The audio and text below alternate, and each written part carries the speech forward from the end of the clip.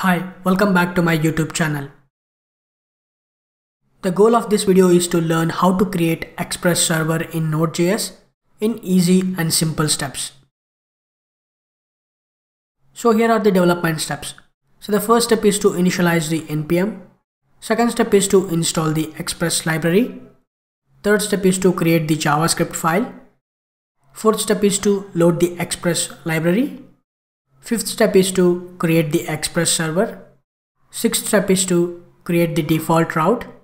And the last and final step is to start the Express server. Let's look at these development steps one by one in detail. So the first step is to initialize the npm library. On the root of the directory, we will execute the command npm init -y. This will generate the package.json file. And the -y flag indicates that we will generate the package.json file with all the default values. The next step is to install the Express library. On the root of the directory, we will execute the command npm install express. This will install the Express library and it will register in the package.json file inside the dependencies section. Next, we are going to create the JavaScript file. On the root of the directory, we will create the JavaScript file with the name index.js. You can give any name to the file. The name doesn't matter here. The next step is to load the Express library.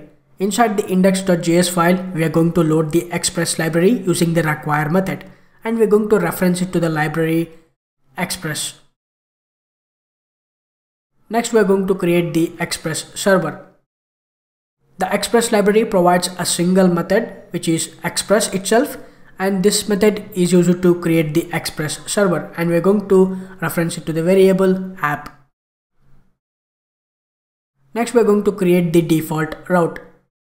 We're going to call the get method, and this get method takes two parameters. The first parameter is the route name, and the second parameter is nothing but the handler method or the callback function, and this callback function takes two parameters, the request and the response, and we are going to make use of the response variable to send the data back to the browser. We can pass the HTML content or we can pass the text as well. And the last and final step is to start the Express server. We're going to call the listen method on the Express server, and this will take two parameters. The first parameter is the port. We can give any number we want, and the second parameter is the callback function. And inside this, we're going to just log to the console that our app is running on the port 3000. Alright, these are the development steps for creating the Express server in Node.js. Let's jump to the Visual Studio Code and let's create the Express server in Node.js. Okay, I'm inside the Visual Studio Code. I have created the folder web servers and have opened it inside the Visual Studio Code. So the first step is to initialize the npm. Let's open the command prompt. npm init. We are going to add the -y flag. This is going to generate the package.json file with all the default values. We can edit this file if you want, or we can leave as it is. The next step is to install the Express library. npm install the library name, which is Express. Hit enter. This is going to download the Express library, and it also registers inside the package.json file. So if we open the package.json file, inside the dependencies section, the Express library will be registered. The next step is to create the index.js file at the root of the folder.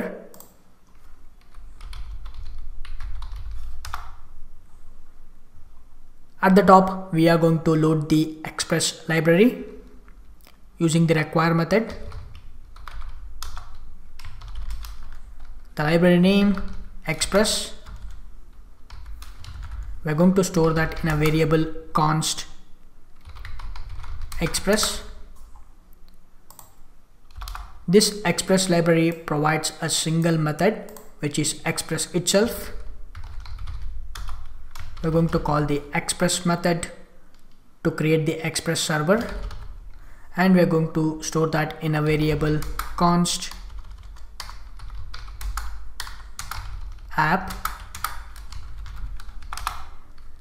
Next, we are going to create a default route app.get. This is going to take two parameters. The first parameter is the route, which is the default route, which is slash. The second parameter is the callback function. This is going to take two parameters, the request and response.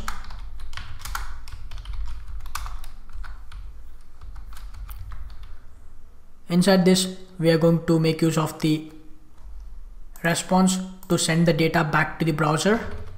Response dot, we are going to call this send method, and to this send method we are going to provide the HTML content. We can also provide the text. We are going to make use of the h1 element, and we are going to provide the text hello express. And the next step is to start the express server app dot, we are going to call the listen method. This listen method takes two parameters. The first parameter is the port. You can give any number you want. The second parameter is the callback function.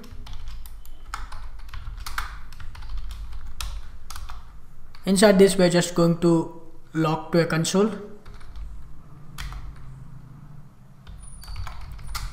App is running on the port 3000. Let's save this.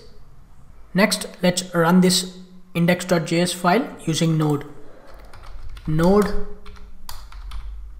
index.js. This is going to start the express server on port localhost 3000. Let's navigate to the browser. Localhost :3000, hit enter. You can see hello express. This is because we have provided the default route. Alright, that's all about this video. We have learned how to create the express server in simple, easy steps. I will see you in the next video.